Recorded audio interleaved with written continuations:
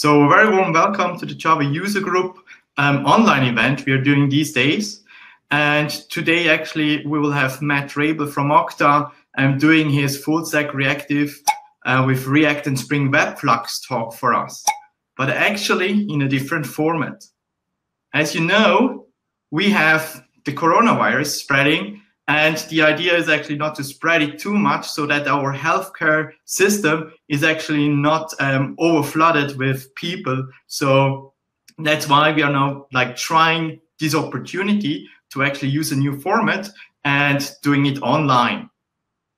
So yeah, the new format actually was for us in the last few days something where we tried to find a platform how we can do live streaming. And actually it pushed us in a direction where we try to work with new tools, and let's see what that means also for the future for us. So if we are continuing to doing this format, or we like do a mixture of the current or the standard talks and peers, and as well the online format as well.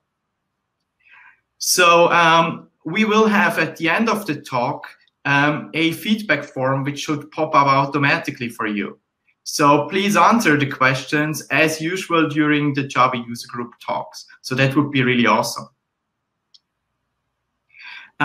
You will actually see that we will have some delay in the stream. So that means if you answer or if you write questions into the chat, we cannot immediately see that. We will see that a bit later because we are like 15 seconds ahead of you.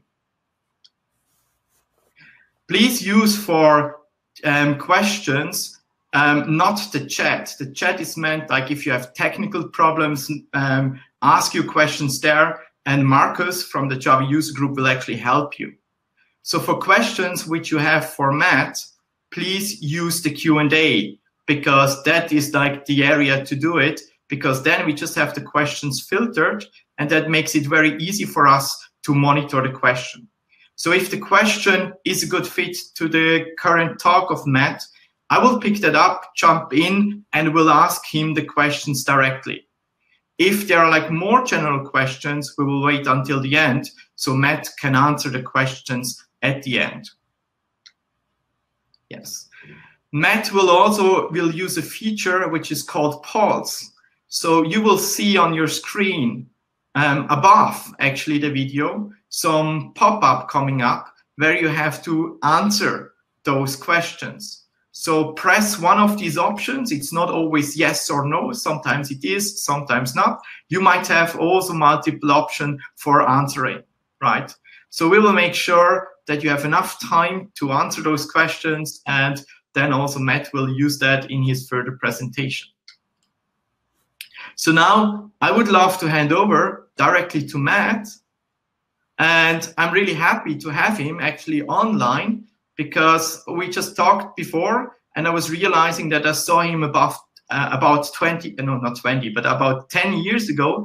I met Devox the first time, and since then he's like a crazy guy traveling the world, talking especially about jhipster, Spring Boot, and also all this Okta stuff.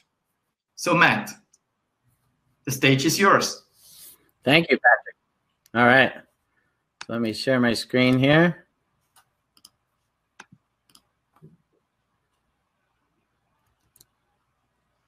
All right, welcome to Full Stack Reactive with React and Spring WebFlux. This whole presentation started from a collaboration that Josh Long and I did, so I like to give him some credit because this is his work as well, and so I throw the slide up there for him first. And you can contact him on Twitter, or there's his email as well. And what Josh did is we collaborated on a blog post, and it's a 3-part series where he does an introduction to reactive programming, and then we talk about Spring WebFlux and how you build APIs with it. And then in the final series, we add React, and we do everything that I'm going to show you today. Well, we wrote so much information in those first couple articles that he decided to write a book on Reactive Spring. So if you go to reactivespringbook.io, there is a beta version of his book that you can download, and a lot of what you'll see here today is in there. So my name is Matt Raible. I like to ski and mountain bike and whitewater raft. I was actually born in the backwoods of Montana in a log cabin on the left there. My parents had the bedroom on the right, and that was built by my great-grandparents way back in 1917. And so I grew up there, no electricity, no running water. Had to use an outhouse and all that for 16 years and walked 2 miles to the bus stop every day. So it felt like it was uphill both ways, but in the winter we get to ski. I live in Denver, Colorado with my beautiful wife, Trish, and my 2 awesome kids, Abby and Jack. This photo is a couple years old. Jack is actually taller and bigger than me now, so a lot happens when they start to grow up and become teenagers. I also have a middle child. His name is Hefe, for Hefeweizen, since he is a German vehicle. I bought him off eBay in 2004, and I spent the next 12 years restoring him. I didn't do it myself because I didn't have the tools, but I should have, because now I'd have the tools. I went through 7 different shops and took quite some time. So if you followed me on my blog, I always thought it was going to be done in 6 months, and so I guess I'm good at hope. I work for a company called Okta. My dad calls it okra, so feel free to mispronounce it. But okta, the word, actually is a unit of cloud measurement. It means that how many clouds are in the sky. If it's an 8 okta day, that's the maximum number. It means it's very overcast, very cloudy. If it's a 0 okta day, it means it's nice and sunny. So we do users as a software service. Acronym for that's not great, UAS.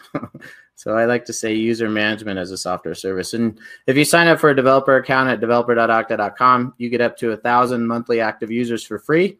And if you want to up that, then of course you can pay for it. So now I have a bunch of polls that I'd like to ask to learn a bit more about you. And so I'm going to send these polls out, and then I'm going to have a little timer here to wait 30 seconds because, first of all, I know you're delayed. And also, as soon as I send one poll, it erases the previous one. So we'll send that one out first. Are you using Spring Boot? So I like to get a feel from the audience how many people are using Spring Boot. And I'll start that timer.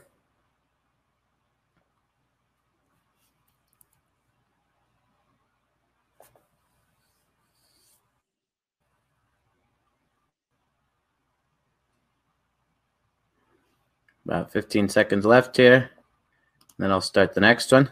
The next one's going to be more about using Spring WebFlux. So if you're a Spring WebFlux user, because I know just because you're using Spring Boot doesn't necessarily mean you're using Spring WebFlux. So send that one out.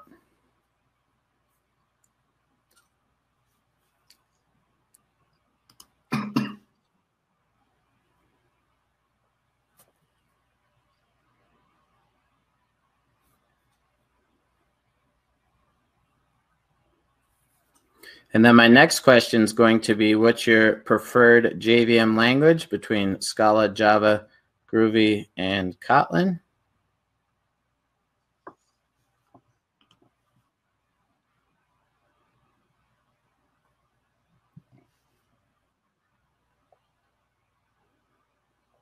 So from the first one, it looks like most people are using Spring Boot, 85% are using Spring WebFlux, 15% are.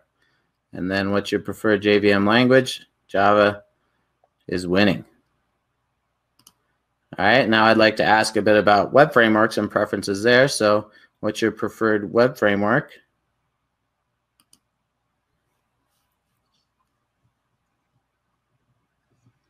So Angular, React, Vue, Struts, and JSF. I threw Struts and JSF in there just for fun. But I realize, you know, people are still using them.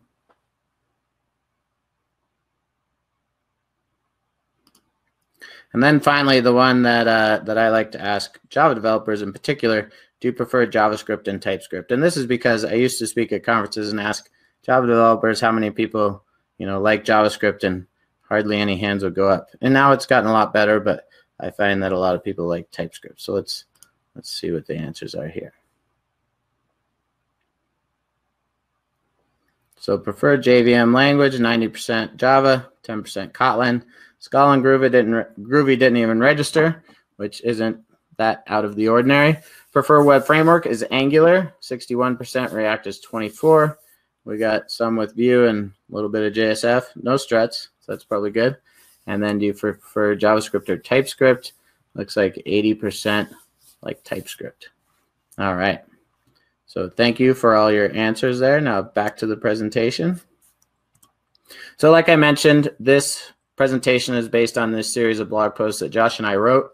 And if you wanted to read those, there's a link at the bottom there, bit.ly, WebFlux and React. And so today we'll talk about what is reactive programming, first of all, and then we'll do an introduction to Spring WebFlux, and I'll show you how to develop an API with Spring WebFlux. And then what I really wanted, and the reason I started this whole idea and wrote this blog post and article with Josh, was I wanted to see how to handle streaming data with React. Because what I've heard from Spring WebFlux is it's not great for like CRUD applications, but it's really good for streaming data. So that's great on the server side, but I like the client side. So how do you handle streaming data on the client and different techniques for that? So I'll show you a few different options there.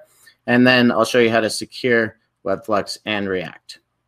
So to begin, what is reactive programming? Well, it all starts with asynchronous I/O. So it's an approach to writing software that embraces asynchronous I/O.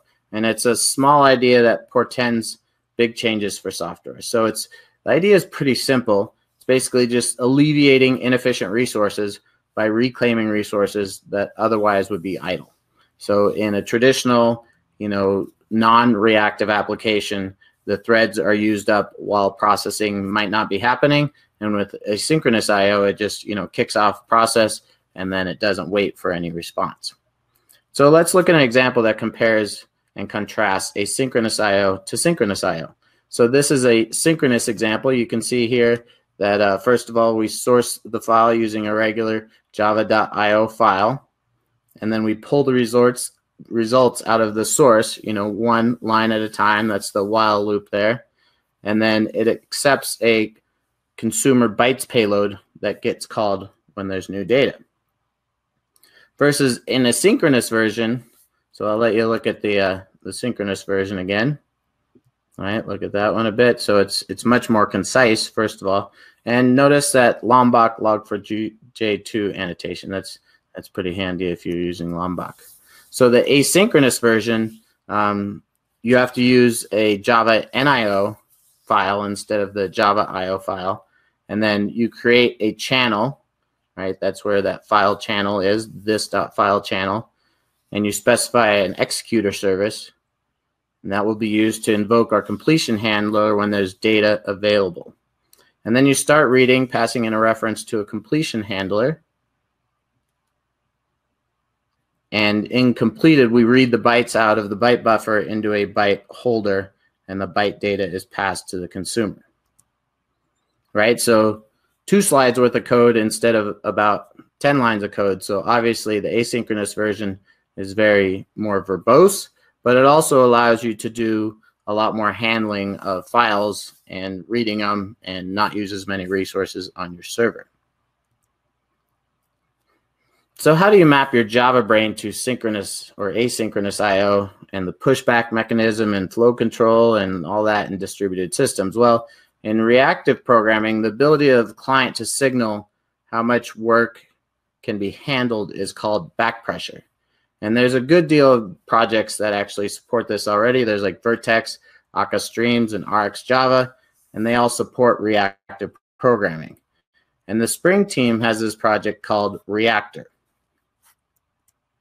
And so there's common enough ground across all these frameworks that these different approaches were extracted into a de facto standard called the Reactive Streams Initiative. And the Reactive Streams Initiative defines 4 types. So first of all, there's a publisher. That's a producer of values that may eventually arrive, and a publisher produces values of type T to a subscriber. And then a subscriber subscribes to that publisher of type T, receiving notifications on any new value of type T through its onNext method. If there's any errors, it calls onError, and when processing is complete, it calls onComplete. And then there's also a subscription. So when a subscriber first connects to a publisher, is given a subscription in its subscriber onSubscribe method. And then the subscription is arguably the most important part of everything because it enables the back pressure. The subscriber uses the subscription.request method to request more data, or the cancel method to halt processing. And then there's also a processor that combines both the publisher and the subscriber. So a simple interface, but allows you to do more in one class. And so Spring Framework 5 was released in September 2017. So it's been 2.5 years. It builds on Reactor, builds on the Reactive stream specification, and includes a new Reactive runtime known as Spring WebFlux. And one of the questions that I get from a lot of people is, when should I use Spring MVC versus when should I use Spring WebFlux? And what I've seen and what I've heard is basically performance differences are negligible until you're doing a lot of API calls of the scale of at least 500 requests per second, give or take. So if you have that kind of traffic and that kind of load, then maybe look at using Spring WebFlux. But a lot of the load testing and comparisons I've seen is if you're just doing CRUD applications, Spring MVC and Spring WebFlux are pretty much similar. But if you're doing a lot of streaming data and you have a lot more going on, then Spring WebFlux will probably work well for you. So we all know and love Spring Boot, especially since a Spring Boot API can be written in very few lines of code. This is just a simple example of a demo application. And we have an entity that's a blog, and we just have some annotations that define its, properties. The getters and setters I eliminated because then it wouldn't fit on one slide. But if you're using Java 14 records, maybe you could eliminate those, or if you're using Lombok, you could just put all the annotations on one line, and then you could get rid of those getters and setters. But I have heard that Lombok with Hibernate entities and JPA isn't a great idea. So maybe do some more investigation on that first. Great for demos, but not the real world. And then at the bottom is another great for demo thing, the blog repository extending JPA repository and using the repository REST resource. What that annotation does is it takes blog and it puts it at a REST endpoint so you can put, post, get, and delete that entity. And so that's called an anemic domain model. That is not on ThoughtWorks radar as a recommended thing, but it's great for demos. Again, this code right here, if you have those getters and setters in there, will compile, will run, and you have a REST API and about 20 lines of code. So now what I'd like to do is build a Spring WebFlux API using start.spring.io, one of the happiest places on the internet. And the reason for that is because if you're at start.spring.io, you're starting a new project or you're doing a demo. You're not doing maintenance usually. So that's why I like it. So what I'm going to do here is usually I do a Spring demo and build the WebFlux API, and then I go into actually building the React component, and then I'll come back to the slides and go over some more React stuff. But I find it's easier if we just do all the coding at once. So let me close these slides down here and then get my screen going. So here's the blog post here, Full Stack Reactive with Spring WebFlux, WebSockets, and React. It's the third one in the series. And if you go to the very bottom, there's a link to a GitHub repo. And in this GitHub repo, I have a demo.adoc. There's also a workshop if you want to go through the steps yourself. But this has a lot of shortcuts in it that I use for this demo in particular. It's written in ASCII Doctor. I have an ASCII Doctor plugin installed. That's why you see the nice formatting. So I can put that on the left. Also, I'm going to use a number of shortcuts. Those are IntelliJ live templates. So just to show you those, if you go to my GitHub repo for IntelliJ live templates, you could import them all here. I just updated an hour ago the full stack reactive ones. And so anything that I do today using IntelliJ live templates, you could do as well. So I'm going to start by creating a new WebFlux application. You'll see I'm going to use an alias called WebFlux start. So if I look at that, you can see it hits start.spring.io, starter.zip endpoint, and that allows us to download a zip file. It uses data MongoDB Reactive, as well as WebFlux, DevTools, and Lombok. So we'll go ahead and run that. That downloads a demo.zip file, so I'll create a, we'll call it reactive demo. And the take command is handy because it creates a directory and then puts you in there. And then we can unzip that demo.zip, and we'll put it in a WebFlux directory. Okay. And so now in the WebFlux directory, I'll open that up in IntelliJ.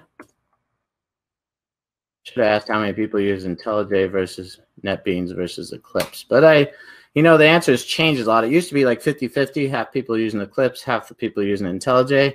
And what I've seen in the last few months is like 75% of people are using IntelliJ. So hopefully Eclipse is still doing well. Not much NetBeans usage out there, but that's not too bad. All right, so now what I'm going to do is I'm first going to create an entity called profile. And so this service is just going to serve up profiles. And at one point, we'll start streaming profiles. But I want to keep the data model really easy just to make things easier to understand. So we'll go into the source main Java directory and this demo here, and I'll create a profile. So I'll just do it right in this class. We'll start with my shortcode called WebFlux entity.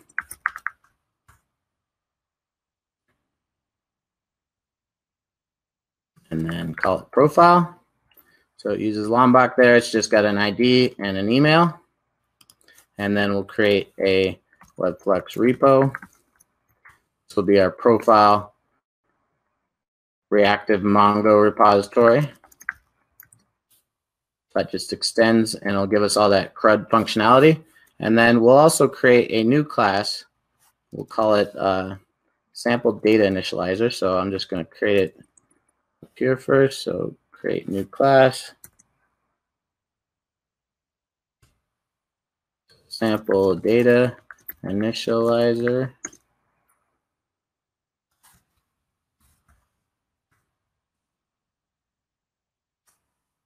You can see here that has a Spring profile in it. So I only want to run this when I'm in demo mode. And we're just extending application listener here. We're pulling in that profile repository, and then when the application starts, delete all the existing records, and then grab the reactor one. So just pull this in a little more so it's easier to read. So we're taking A, B, C, and D. We're creating email addresses for the profile, and then we're saving them to the database, and then we're going to print them out. So this is a very important point in reactive programming, the subscribe. If you don't actually subscribe to what's going on, nothing will actually happen. So it's very important to do that at the end and show that we're saving those in the database. So now we're good to go there.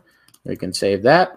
And so I will actually run this now. So from the terminal, to activate that demo profile, you can do Spring profiles active and specify demo. So this is just an environment variable pretty much, and then MVN.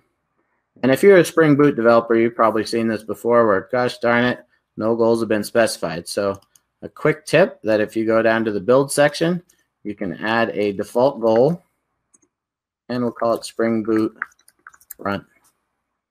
And we can run that, and it'll actually pull that in. And now it executes that as the default goal. And so we're just doing this to actually see the data being inserted into the database.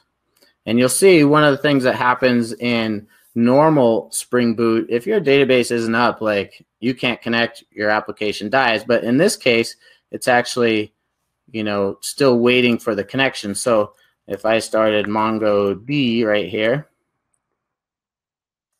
you can see that Spring Boot connects to it and actually, you know, inserts that data, A, B, C, and D. Not in the same order, but we don't care about that.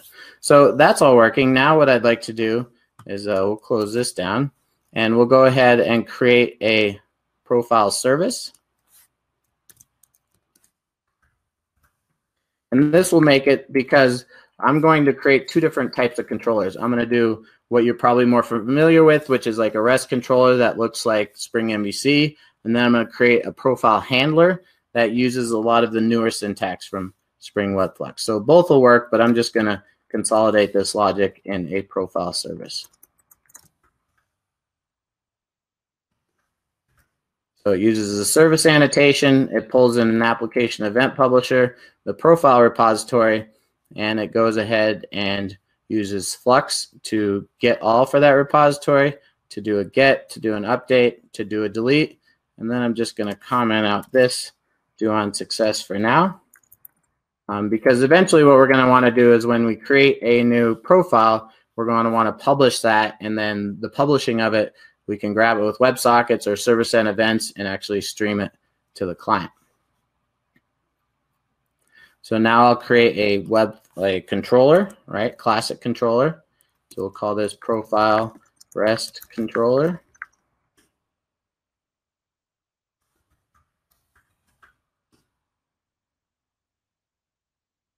If we look at this one, it's using classic as its profile, so it'll only run when we're actually using the classic profile. And it just calls that service to return different things. So you'll notice instead of returning, an object, we're returning publishers. And so that has the profile objects in it. And, there's just create, delete, update, all that kind of stuff. So now if we were to run that using classic,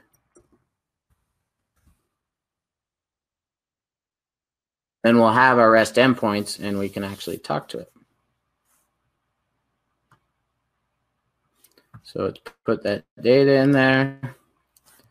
We'll create a new window here, minimize that one. And we'll start by just getting using HTTP. It's kind of like curl, but a little better. httpie.org is where you can download it. So I can go to the profiles endpoint. And you'll see they're actually in there. So I wanted to use the classic one. Oh, I can still demo it without that. So classic, I guess demo deletes them all. And since I already ran the demo mode, they're in there already. So that's okay. So I can just show you how I can add a new one. So if I do post 8080 profiles and use email, my email, matt.raible@okta.com. You can use that if you have any questions about this presentation. And then I go back to profiles. You can see it's been added at the bottom there. I could put it and update it. I could also delete it. So if I wanted to go to delete profiles and use that particular ID, I can do that. And if we clear it and we run it, it's gone, right? So we have a full working CRUD API. Now let's do a bit more with the events side of things. So I'm going to start by creating a profile created event.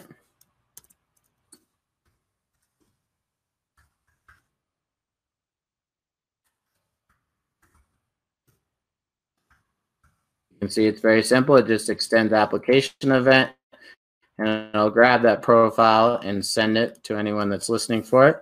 And then I'll create a profile created event publisher.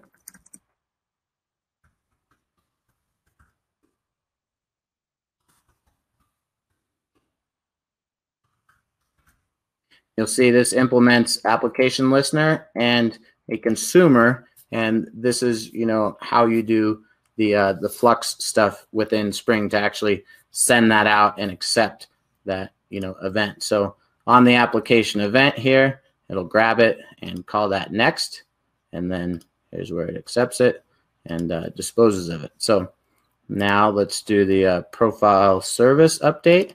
So remember I commented this out. We can say do on success, actually publish that event now. And so we have that application event publisher that we're implementing right here. For profile created event publisher. And now we'll need WebSockets. So WebSocket configuration.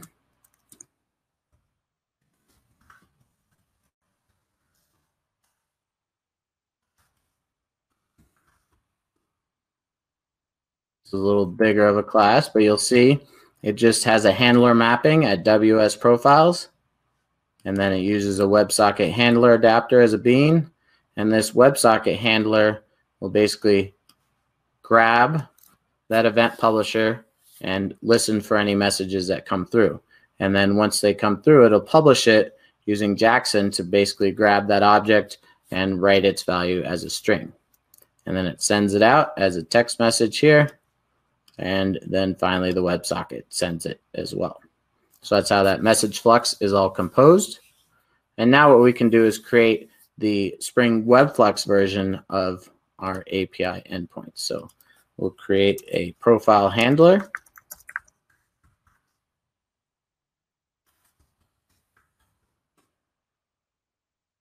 You'll see what this does is similar to our Spring MVC controller. It just calls our profile service. But the default read response is the real meat of it, where it takes a server response, sends back a 200 error message, makes sure it's application JSON, and then whatever body is given to it right here, it streams that out. So this is how you would do, you know, more lower level coding with Spring WebFlux. And now I'll create a profile endpoint configuration to do the mapping. So this gives you a lot more flexibility than Spring MVC with your actual URLs.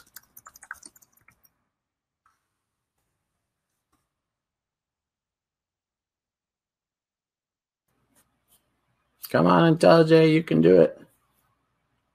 It's thinking. We'll give it like 1, 2, 3, and then we'll kill it and try again. Not responding. Okay.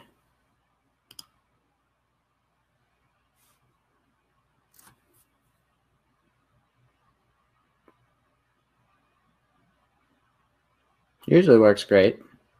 I've also noticed every once in a while, like when I'm typing in the terminal, the keyboard will stop working. The mouse still works, but rebooting intellij usually solves that problem as well. So let's see if it went ahead and created that class for us. Yep, profile endpoint configuration, but it's got a .java ending, so I'm going to go ahead and delete it because it probably doesn't think it's an actual class. We'll create it again. Profile endpoint configuration.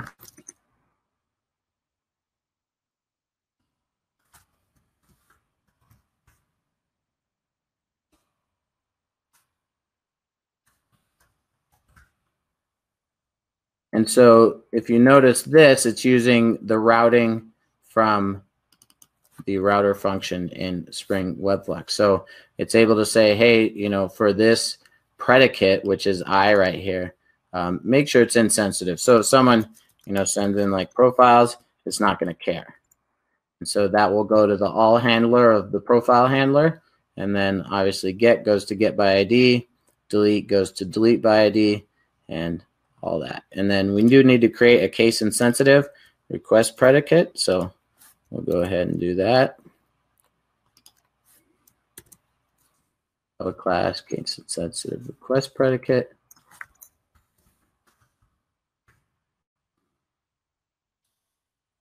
So this is just, you know, lower casing. It's doing a test, lower casing the URI server request wrapper and making all that work. So we won't have a problem if anyone actually uses, you know, different URLs than we have.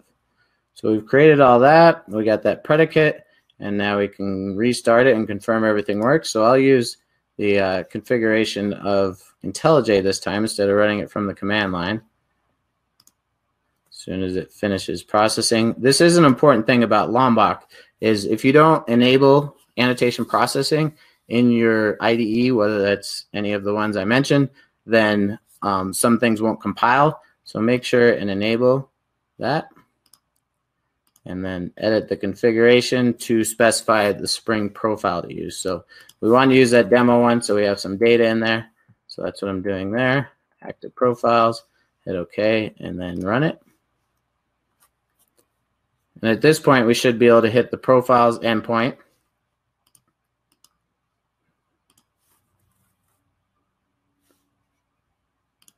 Oh, it doesn't like that. Let's try creating it again. Profile endpoint configuration, profile handler is empty. So intellij must have lost that.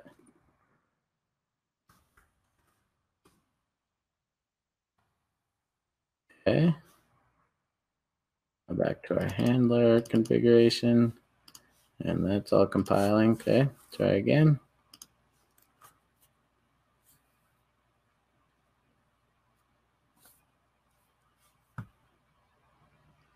And notice I'm using Java 13.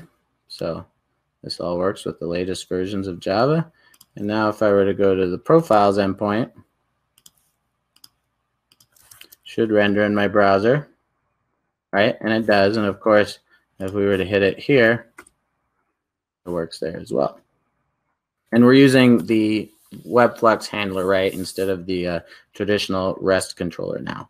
So now I'll create a WebSockets UI, basically. So under resources, I'm going to create a static.ws HTML file. I'm just going to use WebSockets here. And you'll see it's just a profile notification client. It basically uses the WebSocket API that's built into JavaScript, talks to that endpoint, and when a new message comes in, it's just going to send out an alert. So to make that new message, I'll create a shell script, and we'll call this create.sh. And you'll see it's just going to hit that endpoint and send a random email with a number on the end. So now if we go to our terminal here, we can make sure that's executable. And then if we have our browser window here, we do actually have to restart everything because by default, Spring MVC or Spring WebFlux or even Spring MVC, Spring Boot, any static files won't be picked up right away unless you do a restart. There is a way that you can configure an application.property, especially with Timeleaf, to look for them without a restart, but often it's just easier to restart. So now we'll go to ws.html. So we have that there, and then we can create a new thing. Let's see what our message is here. Oh, it failed, unrespected response code. So let's make sure our WebSocket configuration, oh, that got lost too, huh? WebFlux WebSocket. Okay, so now restart, that's in there. So that was probably because I killed intellij and it hadn't saved all those files, so that shouldn't happen normally, but sometimes it does.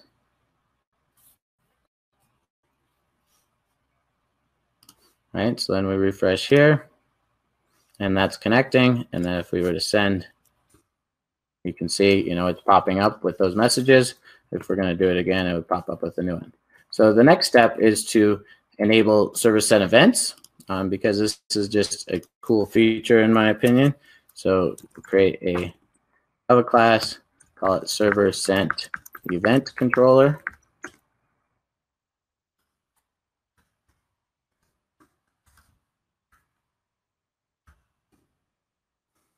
And what this does is just a simple REST controller, but it listens for that same publisher, and when the events come in, it streams them out at this endpoint, SSE profiles. And you'll notice it has to be text event stream value as the media type. So then we can restart.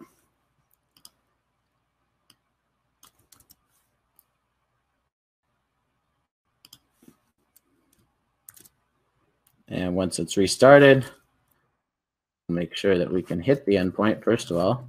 So let's go to HTTP 8080 profiles. That's working. And then what we can do here is we can use HTTP and use -s to stream. And so then if we create them, we'll actually see them there as, you know, streaming events. So that's all working. That's what I want to do for the most part on the server side. So we'll just leave that running, and I'll exit out of here. And then we'll create the reactive side, right? We have, or the React side. We have WebFlux there. I'm going to use npx create React app. npx is a command that came in, I think, npm 5 that allows you to not only do an npm install, but actually execute the CLI command as well. So we're just going to call it React app, and we'll do template TypeScript. So this will take a minute or two to run. It kind of depends on your internet connection and, you know, how much you have going on there, because what it's really doing is it's npm installing all these dependencies, and JavaScript doesn't really have binary dependencies like we do in Java. So this is actually probably installing, you know, 500,000 lines of code in my node modules directory. But, you know, that's how things work. And it's funny because, you know, we used to complain about Maven like downloading the internet, and I think npm like downloads the internet and invites all its friends. So, you know, there's a lot that goes on. You can see all those dependencies and transitive dependencies there. and it initializes as a Git repository because it detects that I have Git installed, and then it makes everything work that way. So once that's done, what I can run is npm start. You could also use yarn. Yarn and npm are very similar. They're just package managers that run commands.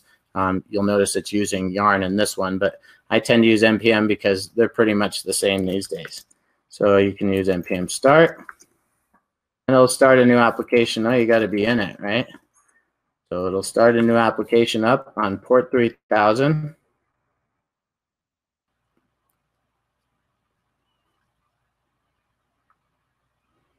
And it's doing a little TypeScript compiling. That's why it takes a bit to start the development server. If you're just using regular old JavaScript, it might be a little faster. So that's it, right? It's just got that spinning logo there. And now what we can do is we can add some logic into the project itself. So I'm just going to open up intellij in the parent directory. So I'm going to close this one, but we'll stop Java first. And then we'll open it here. So back here, idea. And then we'll have both projects. So if we need to switch back and forth between them, it shouldn't be too hard.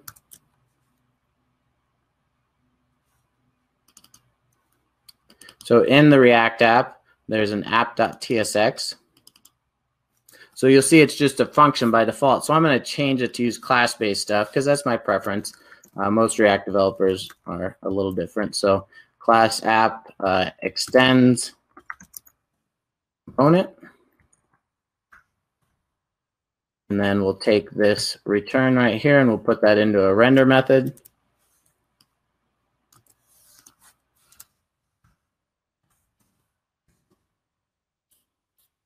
And the reason I'm not getting any help yet is there's still some indexing going on here, so it's not, importing that component, but it should shortly. So now let's try to import it. The show context action is not available. So IntelliJ is usually great, right? I mean, most of the time you're not waiting for indexing to happen, but it does happen from time to time in demos. So now we're extending that component, and I'm going to add a component did mount method.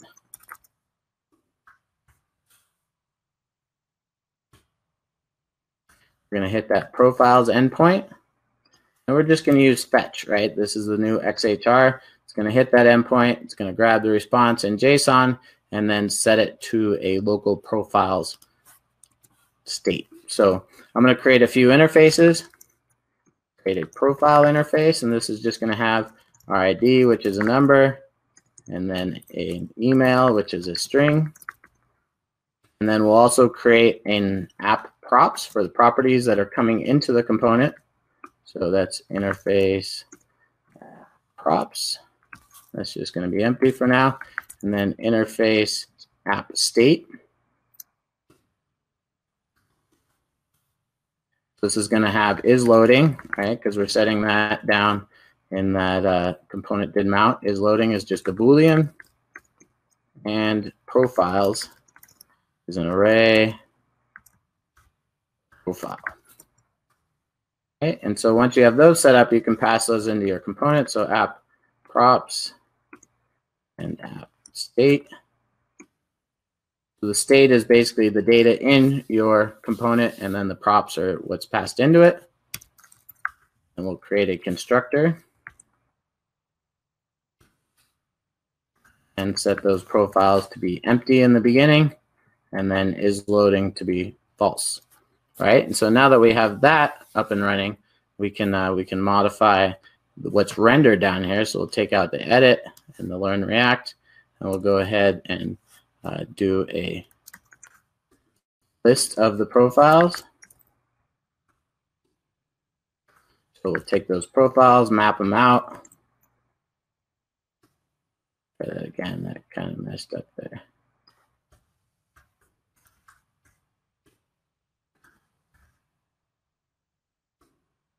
Oh, it wants max program size, but oh well. So then we have profile, and then it's a type of profile, and the profile right here.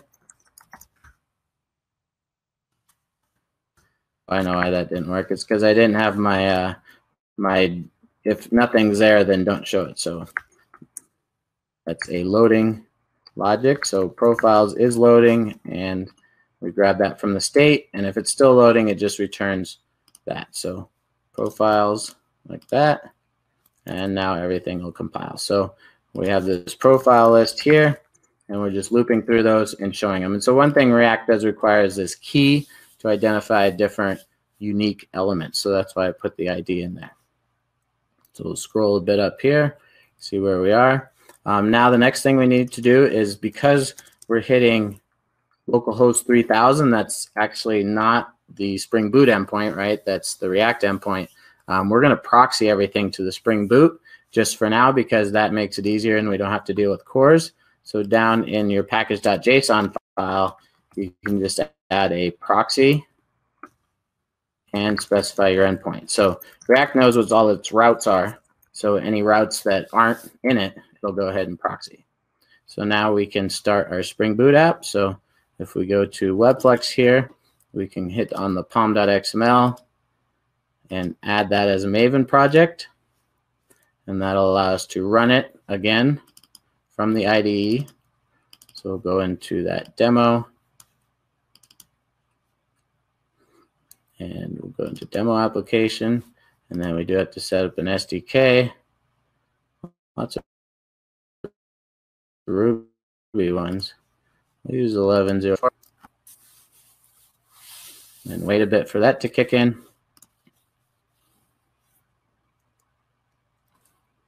And go back and see if there's any questions while we wait for that.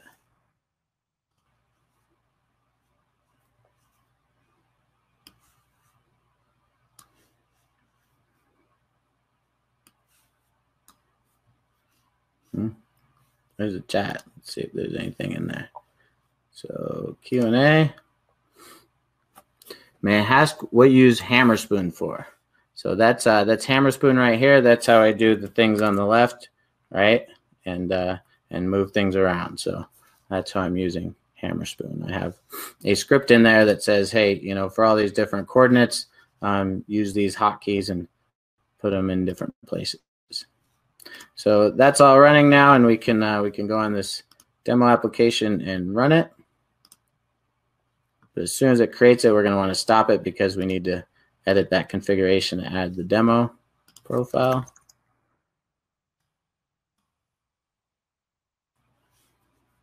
So it's going to pop up after it compiles everything and say, here, we're running it, but I'll stop it, and then we'll run it again.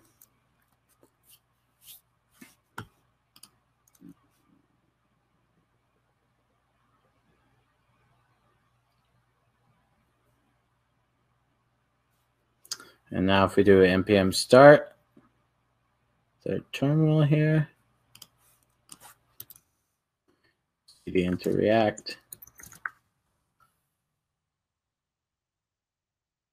and we should be able to connect to that backend.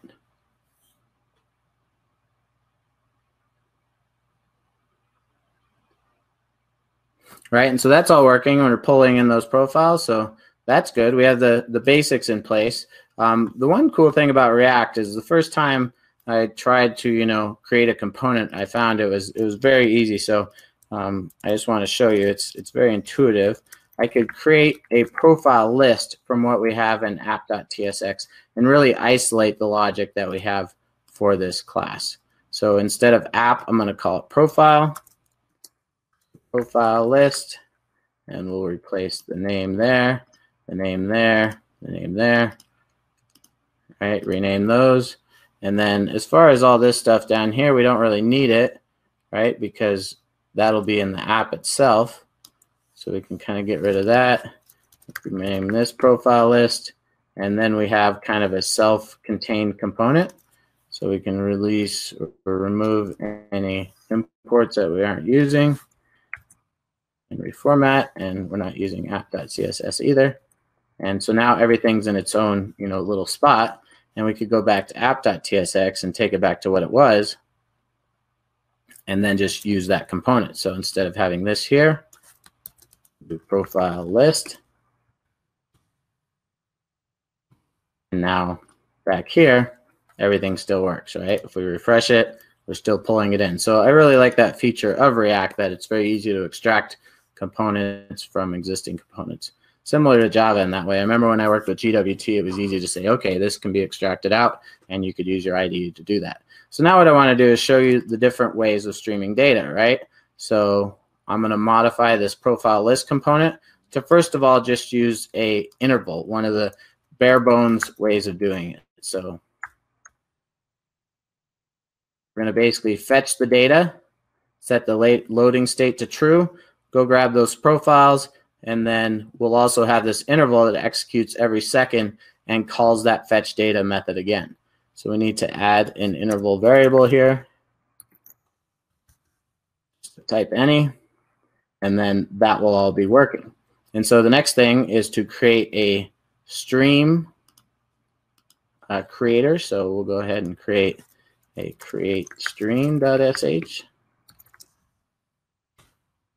And how this works is it'll go up to 120, and it'll just keep adding profiles using that similar random 1, random 2, random 3.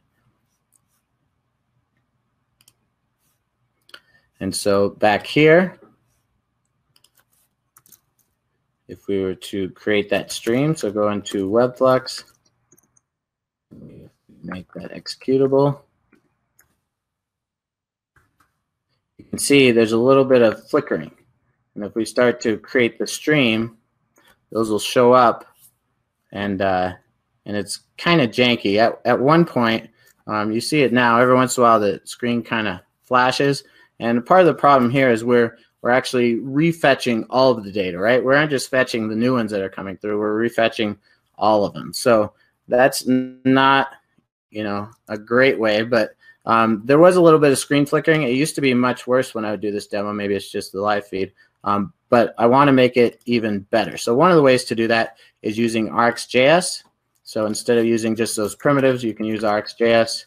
So I'll go into this React app and npm I RxJS, or maybe I'll use yarn since that's what it did for everything else.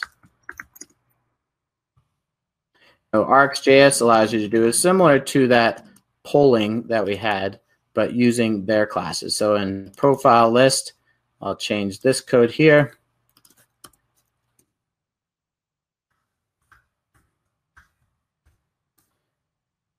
Using RxJS, you see here it kicks off a request that says, hey, start with 0. So as soon as you hit this logic, go ahead and make a fetch to this endpoint, and then when you get the results, replace all of the profiles. So again, we're doing something very similar to interval, but a bit different. So we'll remove that variable, and we'll see if RxJS is installed back here. It looks like it is. And so now we should get the imports for these. Close that one up there. Oh, intellij is not grabbing the import, so we can just manually put them in. So import, let's see, what was it? It was start with and switch map and interval.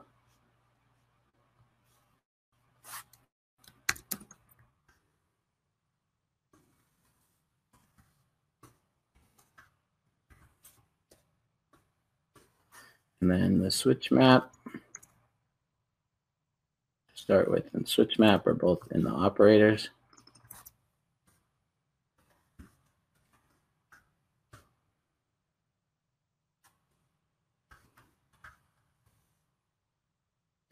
Okay, so now we can run that one.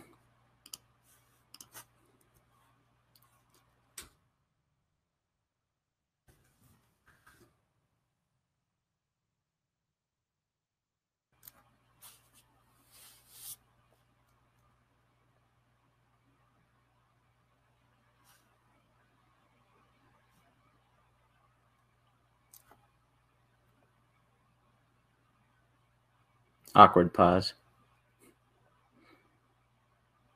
Come on, React. Oh, it didn't like the back end being down. Is it down? No, it still looks like it's up, but we did get some proxy errors there. Well, let's see what happens if we create new data. So it's adding them, right? We didn't clear out our old data, so now we're getting 1, 2, 3. It's a bit smoother, but like I said, we didn't see the jankiness with interval that I am used to, so maybe something changed there in recent versions of React. I'm also going to restart my server so we don't have so many for the next demo. So the next one I'm going to show is with WebSockets, and WebSockets give us the ability to basically only get the new data that's coming in. Is much more efficient. So we do have to originally fetch all the data, right? But then our WebSocket is just going to listen for any new messages coming in, and then it just adds it to the existing profile. So instead of refetching all the profiles each time, which is inefficient, we're just going to grab the latest ones. So then we can remove these imports up here. And we do have to create another type of proxy. So set up proxy.js. You do have to name the file that, and then it'll be a React proxy shortcut. And we're just using the HTTP proxy middleware, and we're going to allow it to proxy WebSockets because by default, the proxy in that package.json doesn't support WebSockets. So now if we restarted, or we shouldn't need, oh, we do need to restart because we modified and created that file, and it won't pick that up by default on startup. So now we have that regular list, and if we're going to do that create stream, you can see that works, and it's just getting those new ones that are added instead of refetching the whole list. So much more efficient. The last thing I wanted to show you is how to do it with event source. So in profile list, we'll change this from using WebSockets to using an event source. Right, that server-side event handler that we created, that controller. So it again is going to hit profiles, and then this event source is built into JavaScript, so it's going to establish a new event source to that server-sent event handler on the server side. And I found this on open is very important because when I was first trying to make all this work, I was getting this console open, but nothing else. And so I knew the event source and the endpoint was working. It turns out the problem was that the proxies that I set up, both for just HTTP and for WebSockets, don't work with server-sent events. So we actually have to make a direct request to Spring Boot. And to make that work on the Spring Boot side, we have to modify this server-sent event to have cross-origin annotation. So it allows you to connect from a different client. And if you want to really lock it down, you could do localhost 3000, right? Only from that origin. So then we'll restart the server. Our profile list should be recompiled here. So as soon as that server starts up, if we were to do this, it's just going to be loading. All right, and then refresh. So it's got those server sent events. And then if we were to send some new ones, those will show up as well. So everything's working as far as streaming data from the server and grabbing it on the client. The next thing or last thing I wanted to show you is how to add Okta for authentication. And it's not really Okta so much as just using OAuth. So a lot of this leverages Spring Security more so than anything. And so in the WebFlux application, there's many ways to do this. So if we were to go to its pom.xml, you can add dependencies. So there's some that I have stored here. If you just want raw Spring MVC or Spring Security, these are all the dependencies for that. So the starter from security, the OAuth 2 client, the OAuth 2 resource server, we're going to use both of those in this demo. And then Jose for doing JWT handling. There's also an Okta Spring Boot starter that basically consolidates all those dependencies down to one. So the latest version of that is 1.4.0, but I'm not going to show that. The thing I did want to show is if you're using Spring Security, there's different properties that you configure. So in application.properties, actually I believe I'm expecting a YAML, so let's rename this to YAML because I like pain. And if I were to use Spring Security, this is what it would look like. So it's got a whole bunch of, nested properties. If you were to use properties, it'd be actually simpler, but we have an issuer URI, we have a client ID and a client secret and scopes. And then for setting up the resource server, you need the issuer URI again.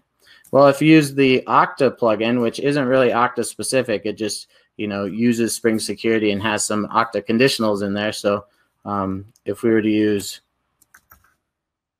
Okta OAuth 2 YAML, you can see much simpler, less properties, and it has all that same configuration.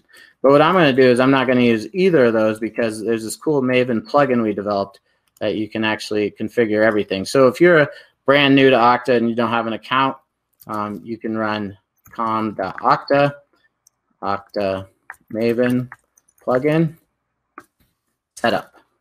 And it'll prompt you for some values like what's your name, what's your email, and then how to create an app for you. Well, since I've already set things up, it's got all that done for me. So now if I go to my application, you'll see it even put that client ID, client secret, and issuer in there.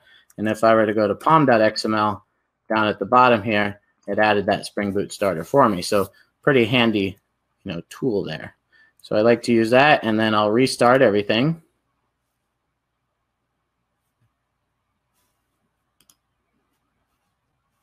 Hopefully it picked up that auto import before it restarted, because if you didn't auto import and you're running it through the IDE, then it doesn't know that you added that new dependency. And so we'll see here. If we go to 8080 profiles now, it'll redirect us, right, to log in with Okta. Or no, it didn't, because it didn't pick up that import yet. So start it again. And so this is handy because, you know, on your Spring Boot side, you're protected. And if people hit the endpoint, which you wouldn't expect them to do in their browser, then they would get, you know, a 401 normally. But in this case, what it configures by default is OAuth 2 login. So it redirects them to login instead of giving them, you know, a 401. So you can configure it either way. But now if we refresh, it'll still do that. So that's probably because I'm already logged in. So let's try an incognito window. Now it does prompt me to sign in.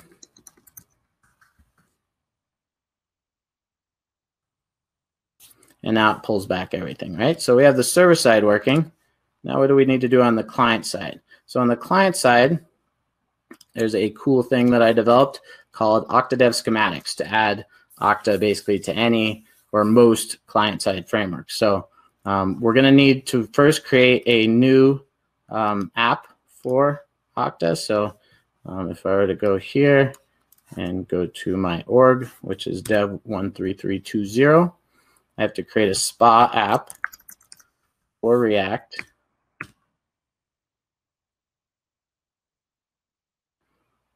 So if we were to look at the applications here, the Spring Boot one, it reads from your Maven information. So that's right here. It's got that demo name. And I actually added some login redirect URIs. If it detects that there's an app with the same name, it won't actually create a new one. So I'm going to create a new SPA React application. And normally you could reuse the Spring Boot application, but for SPAs, we have Pixie, which is proof key for code exchange, which is a much more robust authentication mechanism for SPAs. So I'm just going to call this React app. And then you do want to change all of the ports, because the first time you create an app, it'll create trusted origins for you with these ports. And if you go back and edit them later, it won't. So, and we're using authorization code, right? Not implicit. And then click done, and that'll give us a client ID that we can use, right? Which is right here. But we're going to need an issuer first. So if we go to authorization servers, we can grab our issuer right here. And then if we go back to our instructions, we'll npm install okta dev schematics. And you might be wondering why I didn't npm install -d to put it in a developer dependency. Well, React has a theory that basically there are no developer dependencies. Everything is main dependency, and once you produce your final artifact, you know, there's things that are in there and there's things that are not. So I think it's a worthwhile thing, but you could put -d and put it in your developer dependencies, and it wouldn't be a big deal. So once that's done running, we can run schematics, okta dev, schematics, spell everything right, and add off. Still running that, installing it. I probably should have used yarn instead, since this is the first time I used npm, but we'll see if it works. And I did practice this demo beforehand and found that the latest version did not work. So I did a release right before this. Let's hope we get that release, or this demo could take a little bit longer than expected. But come on, npm, you can do it. I realize I'm at an hour, so hopefully this is only like 5 more minutes, and then we'll be done. Should have used yarn. Darn it. Let's see if there's any questions in the meantime.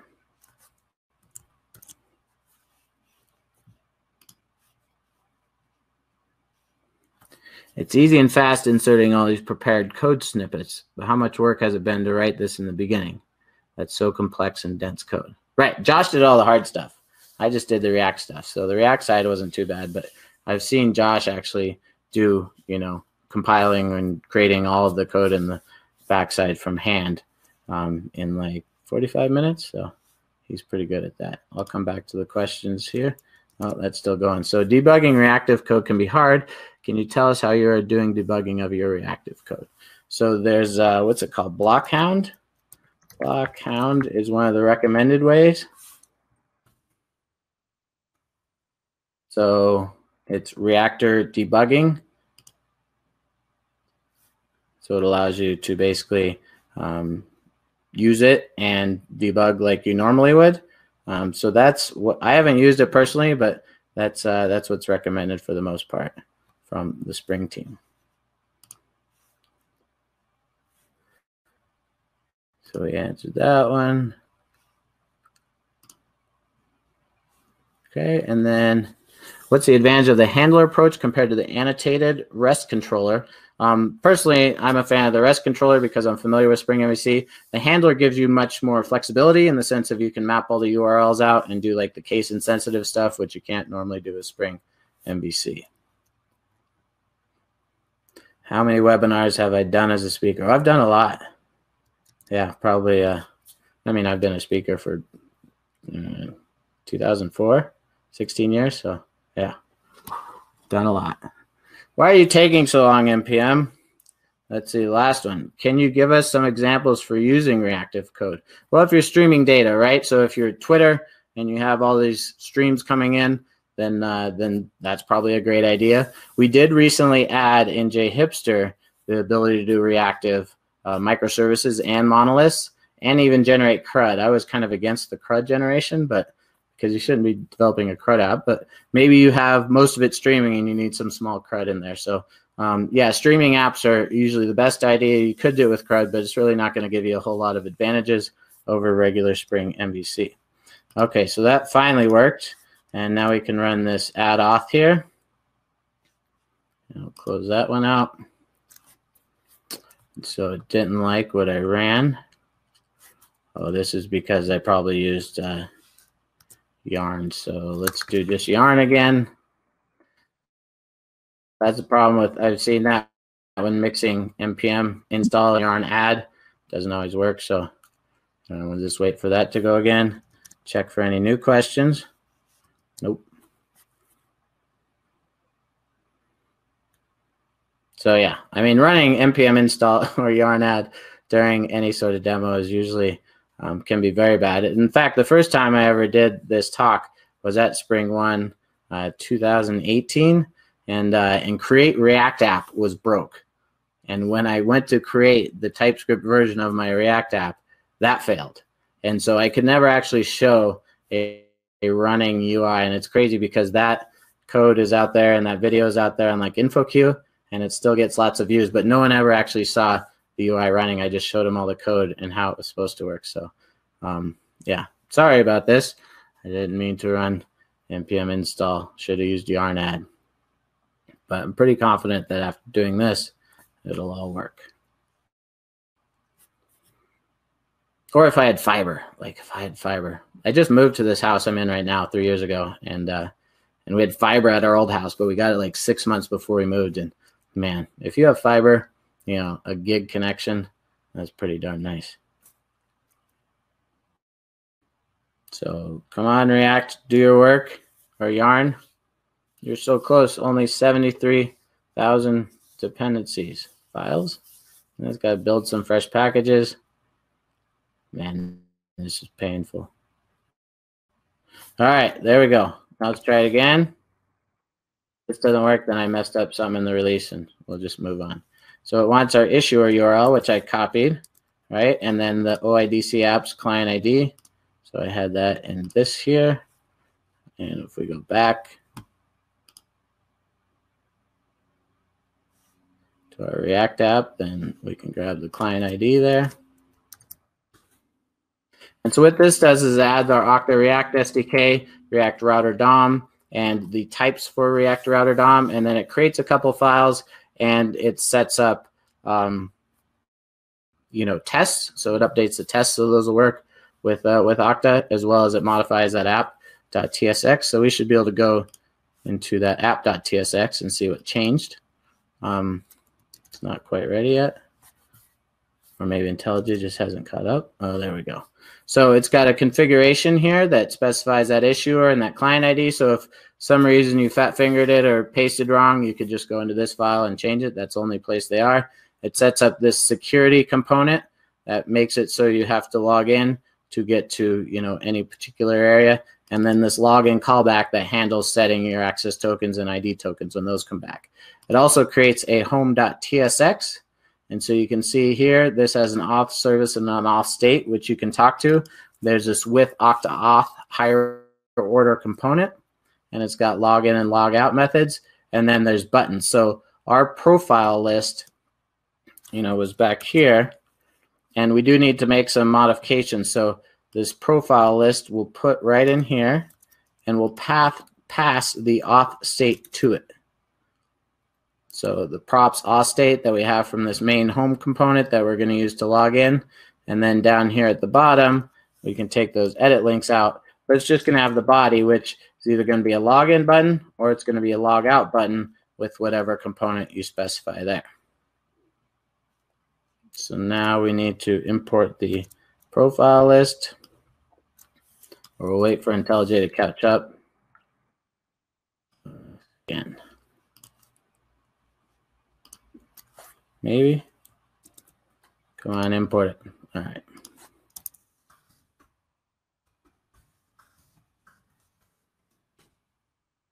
There we go.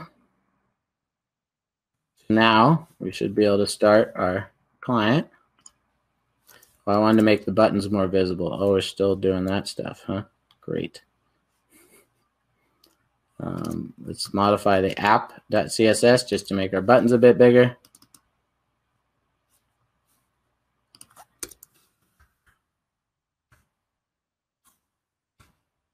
So we're just going to give some margin to them and make them bigger.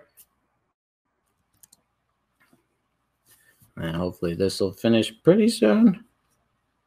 I did an npm install. So if this doesn't work, then hey, it worked earlier. I know it works if you actually went through the tutorial. And there's actually on our YouTube channel, youtube.com/c/octadev, I do have this full demo out there. It's probably a year old, so it's not using Spring 2.2, but otherwise it should work. So Yarn started up.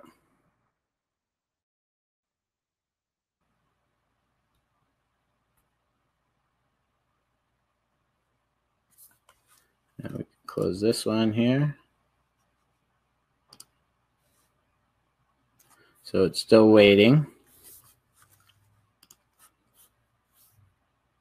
And so we're going to have to make some changes after this loads, because one thing is logging in, but the other thing is talking to our server to get that data. And so we'll need to pass to that server an access token. And we'll be able to get that from the Okta React SDK on the front end, but we still need to pass it to the back end. Oh, so it's warning us about the profile list. We haven't specified that auth state as a prop that's coming in. So auth state is any. And that should cause things to reload. And now it's working. And you'll notice it's actually talking to the backend. So, oops. It's kind of weird that worked. That's because it's proxying right to the backend. So it doesn't require anything. So let's modify this profile list to pass in an access token. So I'm going to go here. And so we're going to use just component did mount as a sample, and we'll go to that profiles endpoint, and we'll pass an authorization header with that bearer token, and then get the access token from the auth state. And you'll notice now we're getting a CORS error. Well, we need to do some work on the Spring side of things. So we'll just create a Spring security or Spring configuration security configuration class.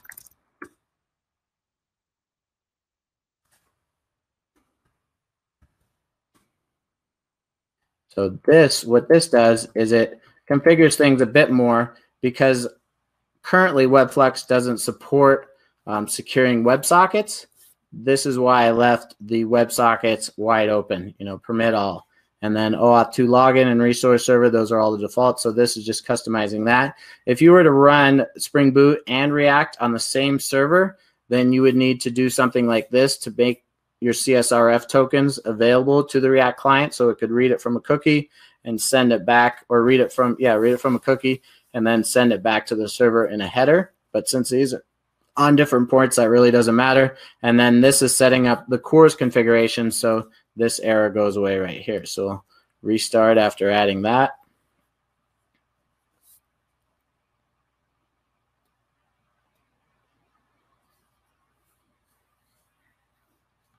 And then while we're waiting for that, we can create a new stream, or we'll update our create stream to use authentication, because now what we're going to want to pass in is that authorization header to actually create those records. So this should be working now, right? Come on, there we go. So that's working. And if we were to look back at our profile list, we lost all of that stuff we were doing before. So let's change this to use WebSockets again. So now what it's doing is, again, it's going to fetch all the profiles in the beginning, but because we actually, can't secure WebSockets, what we need to do is first of all, we're just going to grab the ID from the WebSocket of the profile, and then we'll go ahead and fetch it from the server. So it's a little chatty, but that's because, we don't want to pass the whole profile in case there's sensitive information in there. We want to make sure that's locked down. So the ID I don't think is that sensitive. We do have to change our WebSocket configuration, so it only sends back an ID though. So we'll take the source out of here, and we'll just pass a map back to it. So we'll call that data, and we'll take the profile here, and we'll cast it to profile, and then we'll create that map of string, and we'll put the ID in there. And data.put.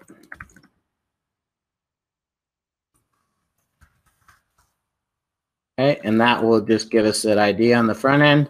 So now we can restart this, and then all the logic in our profile list should work, where it grabs all the profiles initially. It grabs, any new ones that are being sent, and it goes ahead and fetches and adds them to the list here. So to have that create stream work with authentication, you can use OpenIDC debugger or OIDC debugger.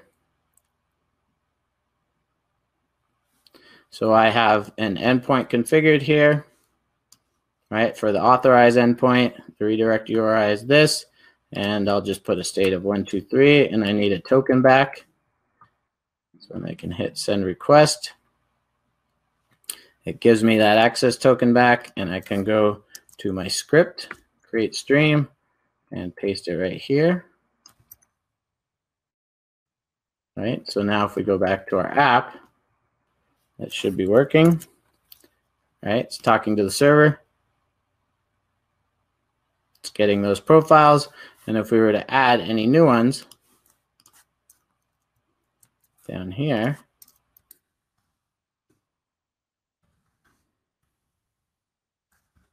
and it should add those as well. So it's posting them in a secure way, and we're communicating. We're using WebSockets. The WebSockets aren't secure, but that's a limitation of WebFlux and WebSockets. So that is the majority of the demo.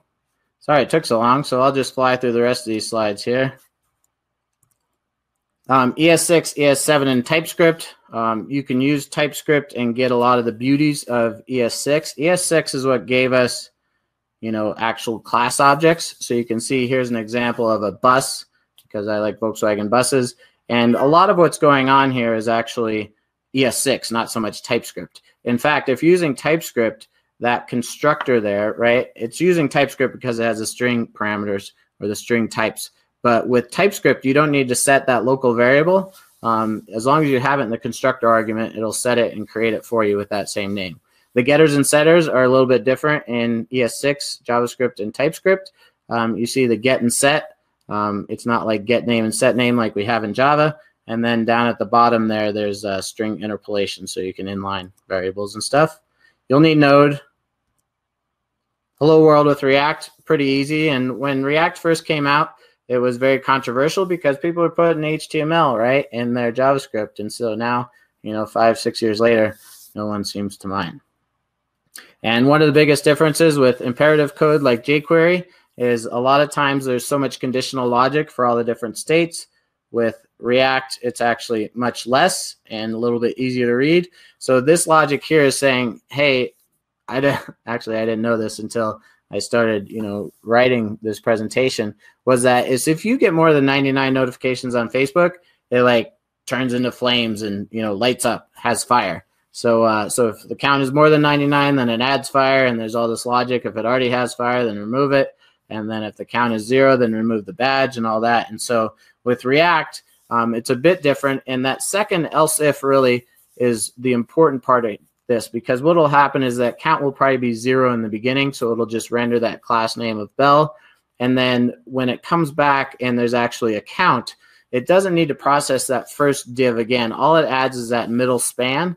So it's really doing a virtual DOM diff, and that's what makes React so fast, unlike, you know, having to re-render everything. And so create React app is a great way to do that. I hope you're hearing my cat in the background. She's wants something. Learning React, this is a great video for it. Eric Vicente basically walks you through creating an app and using a GitHub repository that he created to do it. It's a couple years old, but everything's still very relevant. To handle the streaming data, like I showed you, there's several different options. RSocket I did not show you today, but that is certainly an option, and Spring Security does have authentication support for that. So I should look into using that. I showed you this demo of creating a React client. jhipster has React support and now WebFlux support. So it's not released yet as far as the generator of the entities, but Gateway, Spring Cloud Gateway is in there, and the microservices are in there.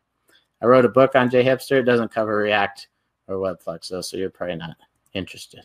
So the action is to try Spring WebFlux, try React, try OpenID Connect, explore progressive web apps, which I never talked about. I just think it's a good idea if you're developing web apps to try to make them so they work on mobile devices better and faster, and then enjoy the experience. So again, you could do it all yourself from the blog post. And I also wrote another post on doing CRUD, just simple CRUD with React and Spring Boot. It's one of my most popular posts. It's, I think, up to, yeah, it's got a lot of comments. So you can learn all of them, you know, with this series going through there. And we post a lot of interesting topics on our blog, the developer blog on Okta, and you can follow my team at Okta Dev. So the source for everything you've seen today is at that URL. And if you have any questions, you know, feel free to hit up myself or even Josh for the WebFlux stuff, and I will upload this presentation later today once we're finished, and may the auth be with you. So now I'll go and check for any more questions here.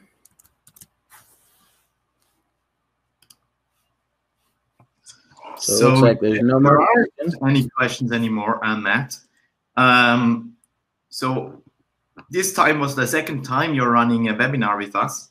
So I'm really happy that it went so smooth. And I have a question regarding your Volkswagen bus, actually.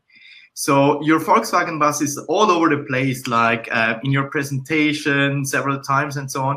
But actually, how much time do you spend in the Volkswagen bus? Well, here's a picture of them. So I have two of them. There's not only the old 66 one, but there's also this 1990 Vanagon on the left there. That is a synchro, so it's 4-wheel drive.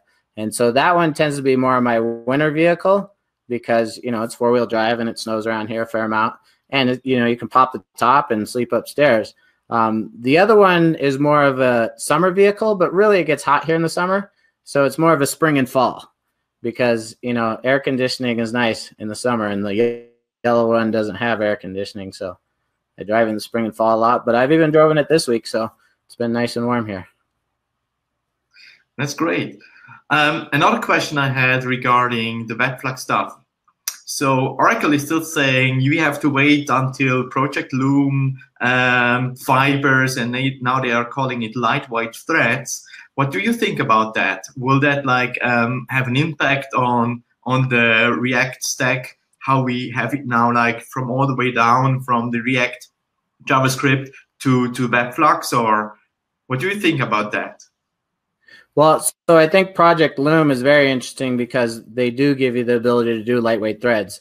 And what I see happening there is it will probably make it so a lot of the React folks or the Reactive projects can just delete code, right? Because it's used by, they can leverage Project Loom there. The problem is Project Loom is going to come with Java 16 or something like that. And they're still going to have all these people that aren't willing to use the latest and greatest JDK. So I would think that over time, there's less to maintain for the project like Project Reactor and, Java RX and all that. But at the same time, are they willing to say you have to use Java 16, right? Because that might eliminate a fair amount of users. So I do like the idea, and hopefully there'll be some maybe new frameworks. But, for the most part, as end developers and users of the frameworks, we're probably still going to write the same amount of code, right? But a lot of the complexity is really underlying in the projects we're using. So will that change also something in the front end? No, the front end, I think, even RSocket is probably one of the most interesting things to happen in the back end because it's a new protocol, just like HTTP, and it's got back pressure built in and all that. And a lot of the RSocket demos I've seen are pretty nice when you're using Java all the way down. You have a Java FX client and a backend server with, RSocket. But as soon as you get to the web, all you got's WebSockets, right? And even there's an RSocket project for the web, but it leverages WebSockets, right? And so there's not really much new there on the web side of things that, allows us to do this streaming data in a secure way. Okay, great. Thank you very much. So it seems like there are not more questions coming up. Do you want to share something else or? No. The only thing I would say is if you do have, more questions, and just hit me up on Twitter, at mraible, MRAIBLE. My direct messages are wide open. I'm happy to answer questions there, or send me an email at matt.raible@okta.com, and I'll try to help. So great. Thank you very much for being our first presenter actually in your online channel, and also the time you spend with us setting up all the things and trying things out. And as I heard from my colleagues, actually things went way smoother than yesterday. So I'm really, really happy about that. Except probably sometimes the audio was not that great when you did this yarn install. But beside that, actually, it was really great. And also the tooling you used was really nice to see that you can do a lot of things with these code snippets and also the scripts and also Maven plugins you use. That was actually really great. Thank you very much for being with us on the first, the first and the second webinar we did. And obviously, you will get, as all our presenters, the Java user group Swiss Army knife, but we have to send it to the US because nobody of us can come to the US and give it to you personally. Or maybe we'll see each other somewhere soon again in Europe or in Switzerland. Would be great to having you again. I'd love to visit. I'm sad I didn't couldn't be there in person, but obviously different times. We'll see. Actually, anyway, you have to do like the ski trip in Switzerland, going to Zermatt and doing things there. That's something. Right, it's not the ski in the Swiss Alps, right? Yeah. Great. Thank you very much. All right, thank you. Very much. Also, thank you to our sponsors we had, as always, which are helping us to actually organize all the events. And I also would love to thank you our staff in the background. So actually, Marcus, which was setting up all this online conferencing tool, and Thomas also yesterday doing the first run with you. And then obviously also Ursula, which is also doing the coordination, sending out emails to all the participants and so on. So that's actually great. Yes. Don't forget actually to give us feedback, because when we end the webinar, you will see immediately, or when you get out of the webinar, you will see immediately the feedback form. Please use this. We would love to have your feedback. That would actually be great, so we can improve also with this new format. And yeah, let's see each other soon again, hopefully also in person. Great. So thank you very much for being with us, Matt. And thank you, the ones who are looking this presentation. That's actually great. Thank you very much. Bye.